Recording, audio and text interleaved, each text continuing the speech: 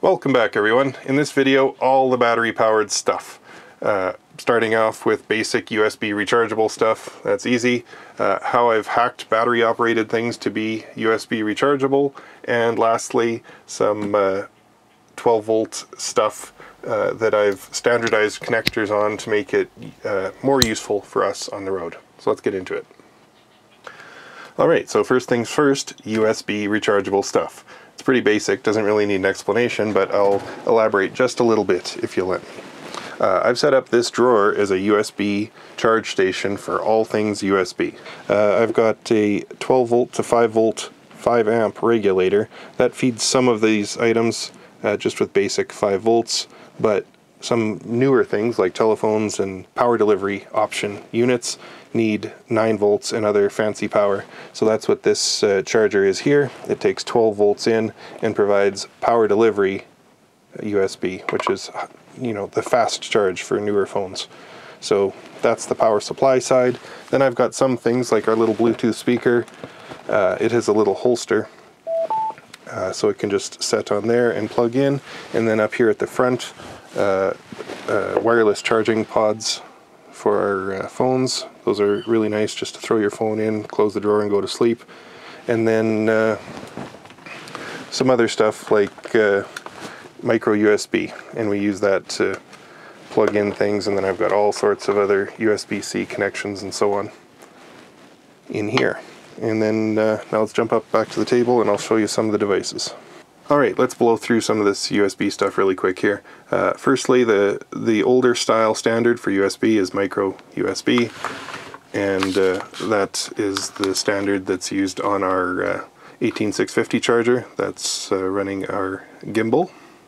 And I also use these batteries for all sorts of other hackery, which you'll see here in a bit. Next is our old school GoPro. It also has a USB, rather micro USB connection. Many of our battery chargers for our bigger cameras, also micro USB. Some Bluetooth earbuds, great for running or working out. Next is this ARB PureView 800 flashlight. It's got this spinning ring, and it's a really amazing flashlight, super bright, also micro USB powered. Next is this little gimbal Kara uses for her phone, just for run and gun type stuff, also micro USB. These are really handy too. We picked up a set of 2 of these USB rechargeable little lights, and they have 2 functions. The top glows bright white, obviously, and has dimmable modes, and the bottom section has UV LEDs in there and bug zappers. And it, of course, is USB rechargeable also. This one's currently dead, so time for a recharge. Alright, the next standard is USB-C. This is the newer, better, in my opinion, standard that's on most modern phones these days. So, obviously, the phone connector uses that. Also, our new action camera, as you can see, and our wireless mic sets, also USB-C. Nothing too amazing there, but just thought I'd show that as an overview. Now let's get into the hacked stuff. Alright, so next are things that weren't designed to be USB rechargeable. These are the Black Flag Bug Zappers, and some time ago I opened it up, modified it, and put in a single 18650 lithium battery holster like this, and that worked great. It went for many months without needing to be recharged, but I have these micro USB lithium battery charge controllers, and I've been carrying them, so I figured I'm going to modify some of this other stuff here this week and make it USB rechargeable. So all that I needed to do for that was just solder the wires to the battery, just for a little extra room. There wasn't room for both the charge controller and the battery holster in this handle. So I've just soldered it on, soldered in the USB charger, and I just need to affix this in here with double-sided tape or epoxy, which I'll show in just a moment. Another great hack for these black fly bug zappers, and probably any bug zapper, is there's a 47 mega ohm resistor across the outputs right near the big charge capacitor here. And if you just clip this lead and disconnect it, that will increase the power quite a bit. And it removes the safety, unfortunately. So when you disconnect the button, or when you stop pressing the button, the grid stays charged and energized long after. I can demonstrate for you. Another side effect of lithium on these controllers is they were designed for 3 volts, so running it at 3.7, it's hot. That is to say, it's angry all the time. I don't know if you guys can hear that. It's buzzing and displeased with the world, but when you hit a bug, it vaporizes it, even the big boys. So a side effect of cutting that resistor, it's a lot more powerful, but it stays charged. So just be aware of that, that when you set it down, you can place your hand on it and it will get you.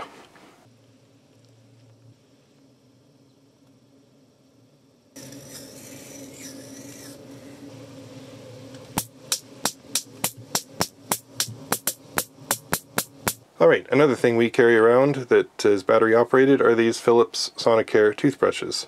They charge just by setting on top of these, the base charger here, but these are 110 powered, and I really dislike that because then we need to have our inverter running, which wouldn't be so bad, except these toothbrushes take about 10 hours to charge, and so just to have this sitting on the counter for 10 hours with the inverter running seemed inefficient. Also, because it's just sitting on this base, we can't have that driving down the road, and so I went ahead and opened it up, as you can see here, and I tested the capacity of the battery. It's still at over 500 milliamps, which is basically what they're spec'd at, and so I ran a discharge test on it. It ran for 70 some minutes at 500 milliamps, and so the battery is good, and so then I went ahead and tested with a USB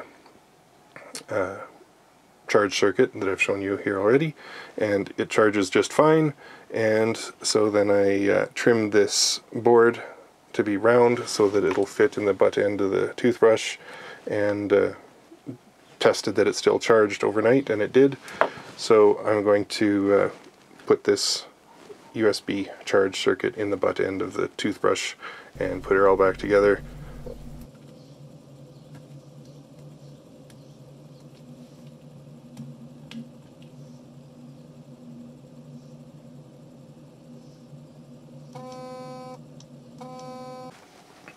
And while it's true, you can get Philips Sonicare toothbrushes with little travel cases that are really nice, induction charging inside of the case via USB.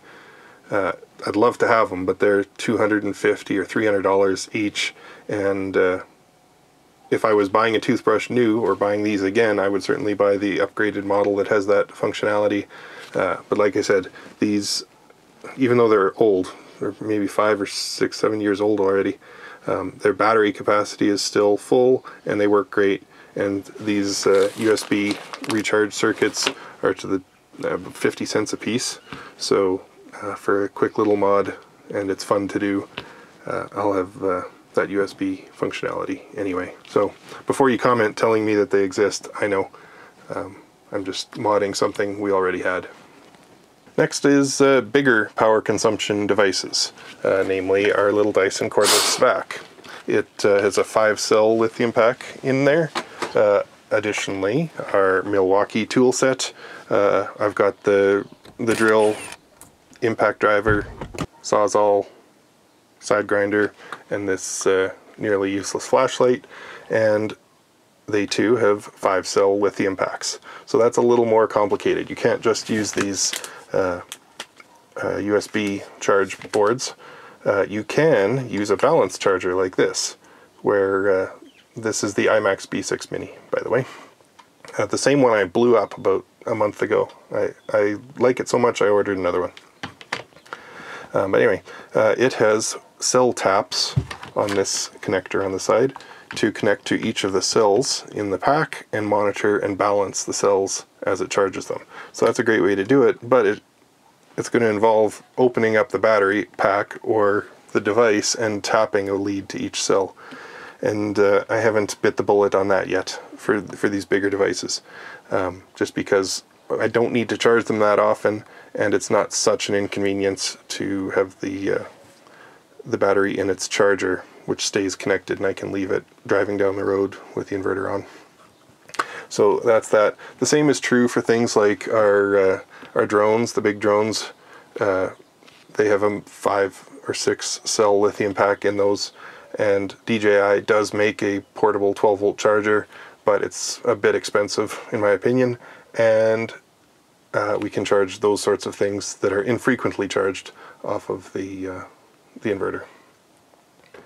Alright, next is 12-volt things.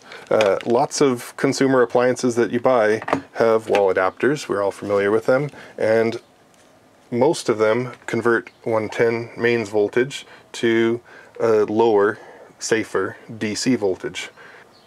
And in my case, many of these things are 12 volts. This Brother printer, for example, is a 12-volt power supply, and so I can just feed 12 volts right into here. Similarly, the power cord for the Dremel charger is a 12-volt barrel connector. And as luck would have it, they're the same 5 by 2.5 millimeter connector. And I recently got a new soldering iron. Our old Weller plug-in 110 version has been a good workhorse, nice and small for traveling, but Adam Savage recently did a one-day build where he reviewed this TS100 12-volt soldering iron that's programmable, temperature controlled, detects when you place it down, and switches off. It's a really great soldering iron, and it too uses 12-volt power via the 5 by 2.5 millimeter barrel connector. So to connect all these 12-volt things, I've standardized a cable that has a 5 millimeter by 2.5 millimeter barrel connector on one end and a XT60 connector on the other. These are my favorite go-to higher current connections. They're great because they have really sturdy brass terminals and they're polarized. So let me show you how this works. It plugs in to a 12-volt power supply, or a 12-volt source. I have a connection underneath on our breaker panel and electrical system, which is located beneath my seat here. I'll show you in just a second. Alright, around the side compartment of the truck, I'll just show you quickly here. Also, more of the same XT60 power tap connections, so I can plug this in right here. I've got one in the cab, and that gives us lots of flexibility for where I can plug in and get some decent current 12-volt power. But I've also rigged up various other sources that I can tap power from. This is our little Tac Life battery boost pack. I've shown it a little bit before. It's really great because it has a 12-volt output right here, and you can connect a barrel connector to it, and then I have the mating connector for that here. Turning this on, and then this is live, and if I want to power up my soldering iron, for example, power. If I want to charge this thing, should be lit up. There we go. Lit up. Now I don't really love this holster. I was considering putting a XT60 connector right in the butt of the Dremel. Might still do that, but for now the holster lives. Similarly, can plug in the little label printer if I need to, or this IMAX B6 Mini also has the 5 millimeter by 2.5 millimeter connector, so I can plug that in. So kind of jumping all over the place there, but the gist of it is this XT60 connector is the source, and I can get 12 volts from the Tac Life boost pack. I can plug it in beneath my seat here and get 12 volts. Another mod I did was to our drill tool set. Now I know you can buy from Milwaukee a attachment that you can slide onto a battery pack, and it has a barrel connector and you can plug into that. I've repaired several of those because they have a circuit board that connects the contacts in here to the barrel connector, and that circuit board has a thin little trace, and if you try and put any significant amount of power through it, it burns the trace right off the board, and you have to buy them. So I went ahead and opened up our Milwaukee flashlight. It's fine, but I don't really use it very much, so I didn't feel it was such a big sacrifice. So anyway, I opened it up and soldered a connector right to the contacts on the battery. Now this is going to be coming out at 16 volts probably, but many of these devices will tolerate that. Your results may vary, I won't get into it, but now if I need to go see what I'm doing while soldering something, I can go and do that with this battery pack as well. Also my battery charger. I would never do this, charge a battery from a battery, but by having standardized connectors I could. Alright, so let me give you a little more detail on the soldering iron, which is kind of the whole point I started making this video. This is the TS100.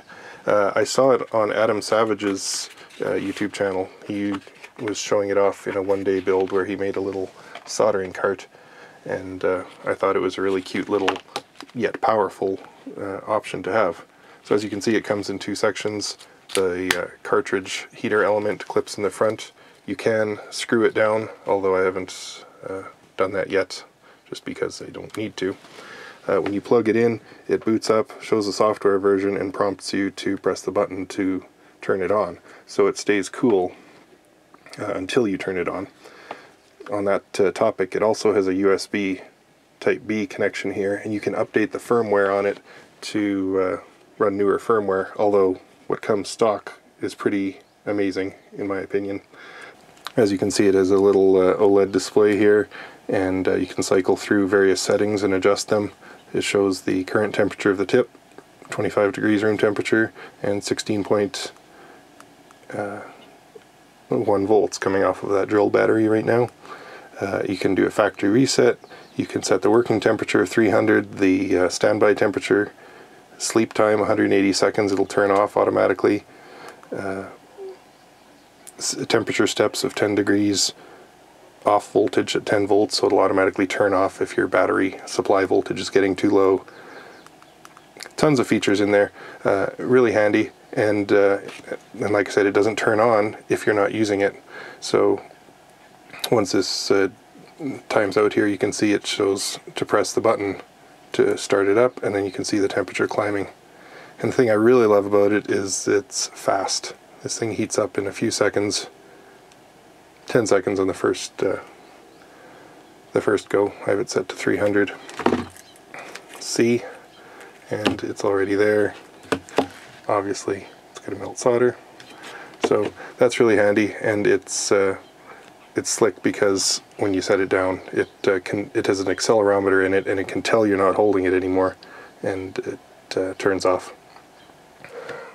So yeah, that's the TS100 soldering iron. I was happy to have received it because we've got a big project coming up here where I've custom designed printed circuit boards with P-channel hex FETs on there, and that's going to replace all the relay boards in the truck that control the power to all the things. And so there's going to be lots of soldering in that project coming up. And I'd like to thank all of our channel members. You can see them scrolling by here. These guys are legends, putting up a few bucks every month so that we can do things like this and make great videos for you guys. And we appreciate every subscriber. If you can't chip in, that's cool. There's lots of YouTube channels I watch that I can't support either. But for those guys who are chipping in a few bucks every month, they're getting a little bit of extra perks. We've got a members only area on the website where you can view how we built the truck, all the parts list for everything we used, as well as you know, getting a shout out in the video like this, and their names printed on the back of the circuit boards. So I'm trying to give them some added value for their contributions, which allow us to make these videos for free for all of you guys on YouTube. So thanks so much to those guys. Thanks so much for watching. See you next time.